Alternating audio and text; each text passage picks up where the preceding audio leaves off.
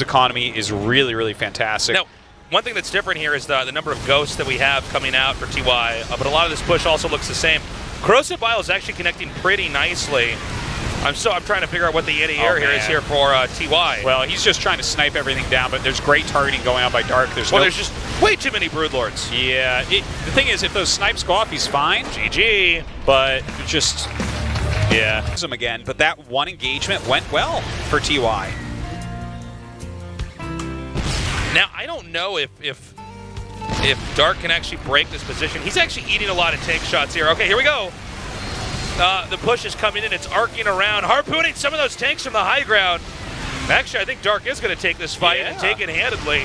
Does look like it. He has to land his Vikings here just to suck up some of this damage. Still a good amount of siege tanks spread out, so he's trading better than it looked like he might. But you know, the problem is well, there's a couple problems. When you get to the point where you have like half the map, your opponent has half the map, the income's pretty crazy.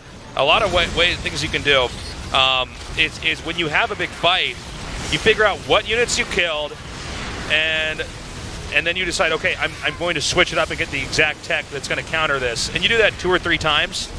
An example is if they go mass Vikings because they killed your Broodlords, you switch into Ultralists, and even if they won the fight, well, they have a bunch of Vikings, that's not good. Yeah.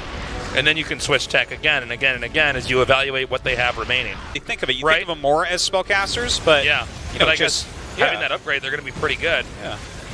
A lot of Liberators being sent out right now, pushing forward. I love the fact that he went mech for a while and switched completely into.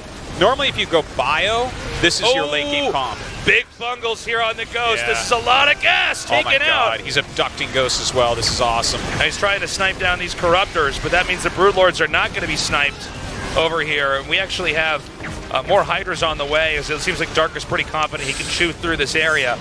TY having to pull back right now, making a lot more Ghosts and Liberators. He still has a gigantic, well, not a gigantic bank, but a very good bank. The fight, he's remaking that. It's funny because you wouldn't think it if you haven't played this a lot, but the Corruptors are super important because they're actually the thing that's going to push this all back. Now, these Banelings are so important. This is another way you can try to deal with the Ghosts. As we see, the Broodlords are continuing to come forward now, and the Corruptors wiping out all of these Liberators. This is a huge victory here. Oh, man. Again, with the money they have banked up, they can begin to immediately remake this, but this most certainly has been a victory here for Dark. Anti-armor missile, though. It's funny watching Liberators kill that much with their +2 attack. Chiseling away. It's going to get that creep tumor for sure. Oh, see you in hell, creep tumor. That's where all creep tumors go for sure.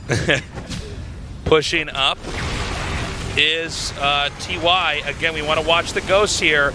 They are doing some great sniping there. Nice harpooning. I don't believe we have any infestors in this mix, do we? So there's no way to fungal these. Yeah, that is a big problem. You need that AoE. He stopped almost none of those steady shots. And that's a big issue. That was a lot of damage done to Dark's army. And we were talking about it before, how his gas is drying up. We've been talking about this, like watching TY for years now in these late game scenarios where he just sets up with his Ghosts and his Liberators, and Zergs just fail as they... Dark coming up. This should be the last battle, I would say. I think you're right. Okay. So we see the Hydras and the Banelings coming in. The Corruptors are mowing down these Liberators. Yeah, the Ghosts are being pulled back. Seriously doing some work right there. The Hydra's coming in, dealing a lot of damage as well. The Ghosts staying alive, though. This is the big problem. A few Banes and one Infestor left over. Let's see what these spells can do. Fungal. He's already fungaled a few. Oh, my God. Anti-armor upon these Broodlords, but where's that? The 3-3 Ghosts. Maybe they need to actually kill him. 2 more left. Yeah. That's it. GG. TY takes game 2. You know? Yeah. All right. The Hellions are the Hellbats are now being pushed back with these clouds coming over these tanks. The Hydras are doing a lot of damage, but there's still a large number of tanks in the back. Break, and I think that's really the major strategy that we see here with these guys as they fight it out. Is that Dark is, even if he manages to win the fight, suddenly TY is gobbled up so many more expansions here, and so that's kind of a crazy, crazy order. Like, let's say that TY wins this. Sue is getting so much intel about how he wants to play TVZ right now, because TY is using his best stuff. You don't slouch against Dark. Possible he may neglect Ghosts, in which case maybe an Ultra Switch would surprise him.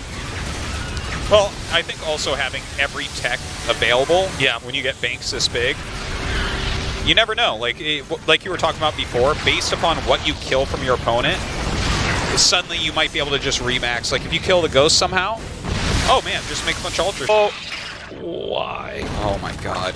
Boom! That is a big move right there. Oh my god, the fungal's going out. The Baneling's rolling in.